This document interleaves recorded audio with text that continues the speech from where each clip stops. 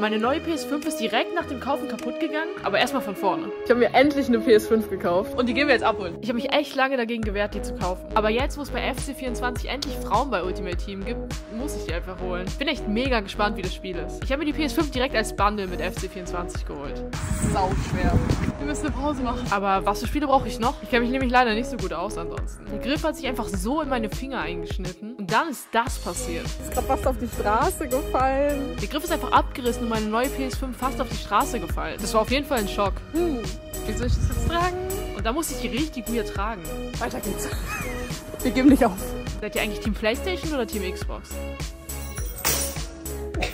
Und dann ist mir natürlich auch noch mein Schlüssel auf den Boden gefallen. War gar nicht so leicht, den wieder aufzuheben. Und die PS5 in einer Hand zu tragen, auch nicht, wie man sieht. Ich habe die dann direkt ins Wohnzimmer gebracht, damit sie mir nicht nochmal aus der Hand fällt. So unfähig, wie ich heute bin. Jetzt gehen wir erstmal gucken lassen.